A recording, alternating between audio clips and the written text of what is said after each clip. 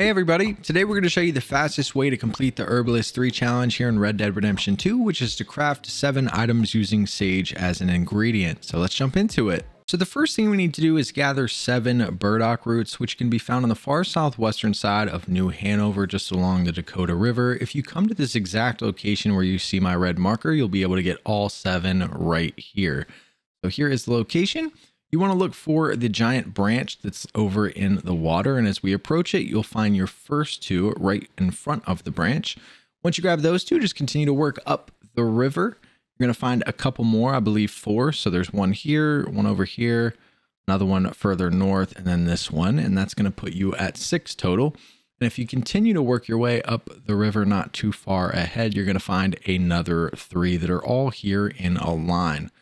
We're approaching those now, and you guys will see this is going to be 7, 8, and 9. So we have a couple extras, but we just need 7 of the burdock roots. Next, we need to gather 7 sage. For that, we're going to head to the southeastern side of the map, south of Rhodes and just east of Braithwaite Manor. You can see the exact location here on our screen. There's only going to be 5 at this location, so we're going to have to show you a different one that's really close by. But once you get here, you'll find 3 that are in a perfect line right here in the middle of these trees.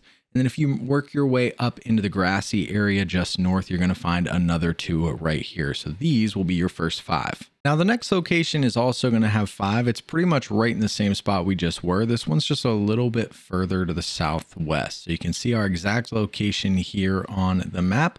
And once you make your way down here in the middle of the woods, it's a little tricky to see, so you may need to use Eagle Eye. But right at that marker, you're going to find another 2 that are right here.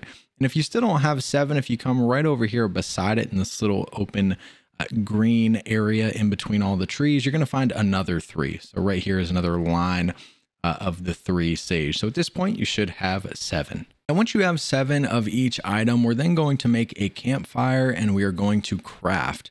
Once you're in the crafting menu, just go over to tonics and we're going to make potent bitters. All we need to do is make 7 of these. Now, I believe you can only hold 3 in your inventory. So I recommend drinking the first 4 before you start stowing them, because if you stow 3 and you reach your maximum, you're not actually able to craft more until you drink the ones that you're holding. So it's easier to just drink the first 4 and then you can stow the last 3. But once you're done crafting all 7 of these things, the Herbalist 3 challenge will be complete. But this is the fastest way to complete the Herbalist 3 challenge here in Red Dead 2. Hopefully this video helps some of you guys out. I appreciate you watching, and we'll see you in the next one.